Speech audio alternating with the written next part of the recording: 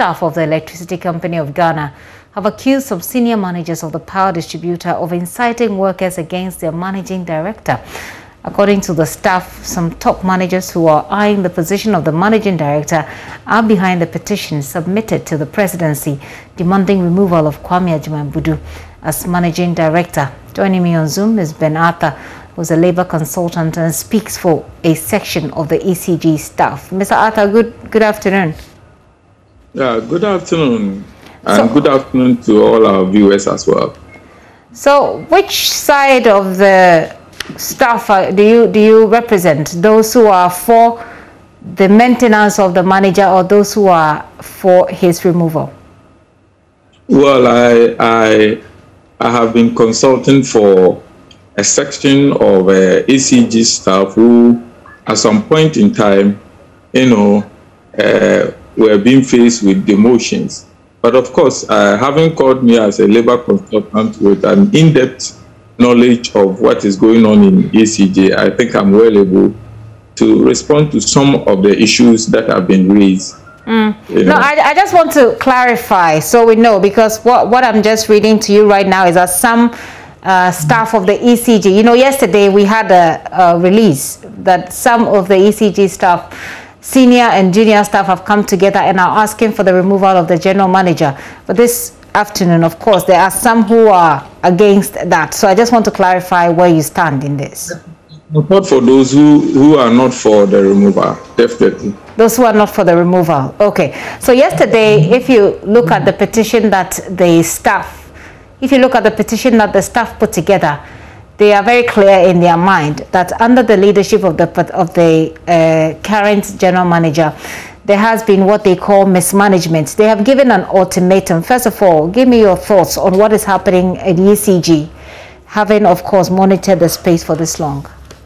Well, thanks once again. The interesting thing is that those claiming to have written the petition at a NEC meeting, there is first of all the doubt whether the NEC meeting was appropriately convened, because for anybody to be able to convene a NEC meeting for ECG staff, you definitely would have organized branch meetings for them to give you mandate to meet at the NEC level.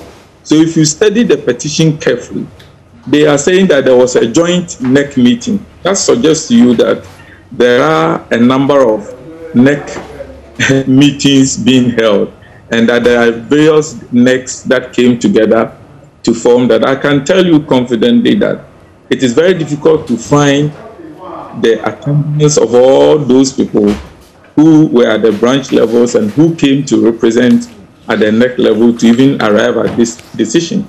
If you also look at the decision, the resolution very well, you are unclear as to who and who have signed it. But of course, even if it is one or two genuine staff of ECG, obviously they also have the right to speak. So I do not stand here to just rubbish that these are ghost people who have done it, but I can label it as faceless. As baseless, you say. In that case, it looks like obviously that the staff of ECG are torn among themselves over the general manager right now. How do you think we can resolve this matter, especially on the back of the intermittent power issues we're having? We don't want the people in the chain also fighting among themselves. That might affect us.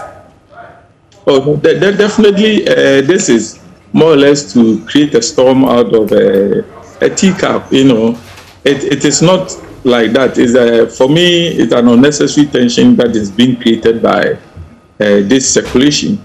But if you look critically at some of the allegations leveled against management of ECG, sometimes those of us with in-depth knowledge of their operations, we laugh. One of them is that ECG is cash-strapped and that it is unable to pay its workers and to meet its financial obligations. But here we are, that the IPPs and Greco have never complained of non-payment.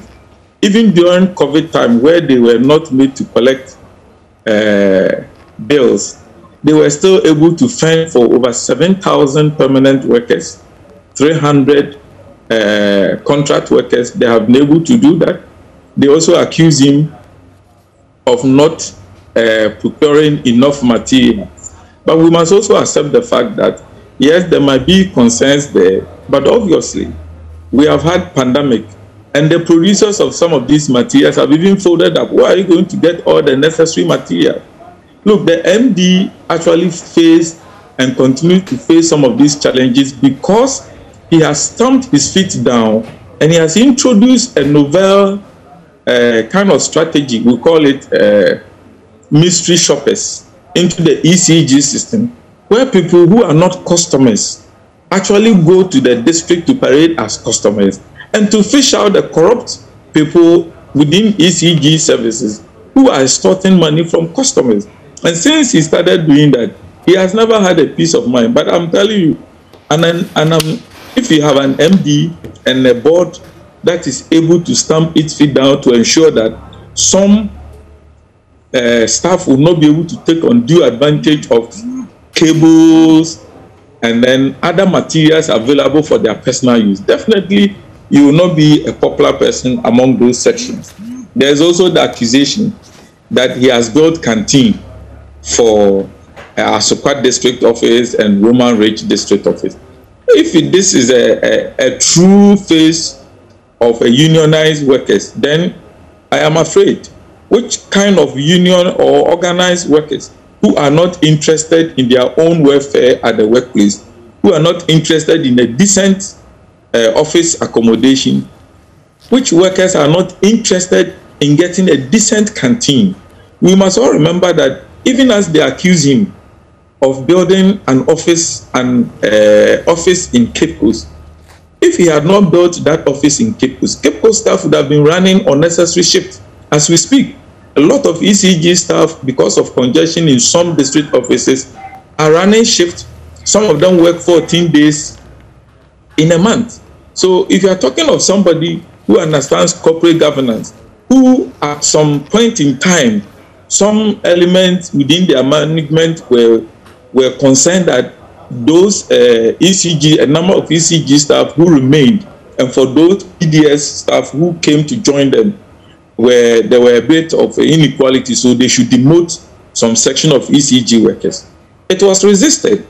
So which kind of union will want its own members demoted? So it is very difficult to understand where these people are coming from. So if you definitely look at some of the allegations which I have read about, it can only be said that there are some faceless elements who possibly are interested in his position, as it has always been. Never mind, don't forget that in 2016, a group, which I am told a section of them are involved in this, staged a demonstration against the then MD, alleging that he had passed his compulsory retirement age, which was not the case. They were actually fighting for space.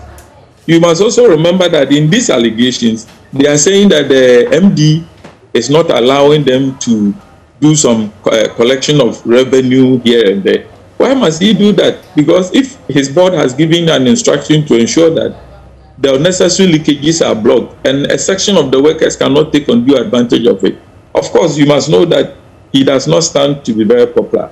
But in all these accusations of not being very good in corporate governance and the rest, the man continues to win several awards, both locally and internationally. So it's a bit difficult to understand. Okay, Mr. Arthur, I think that my question has not really been addressed, and I've run out of time, but I just want to give it a last shot. That what do you think is the way for us to resolve this impasse in the interest of the country? Well, for resolution of this impasse, if we should call it so, those who are alleging this should be bold enough for them to be identified, so that at least some kind of dialogue will go on. If they have genuine concerns of breaches of poor corporate governance, there's a channel through which it will be addressed. Of course, the MD has a board, so they could file a petition to the board for them to sit down and to iron out these things, because you're not going to say that anybody at all on this earth is an angel.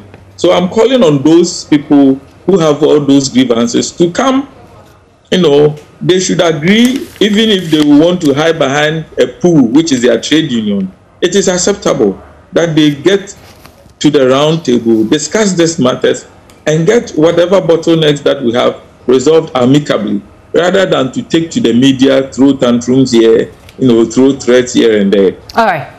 Ms. Arthur, thank you very much for your time. Ben Arthur, there, he's a labor consultant, and he speaks for a part of the ECG staff who are not with their colleagues who wants the general manager out.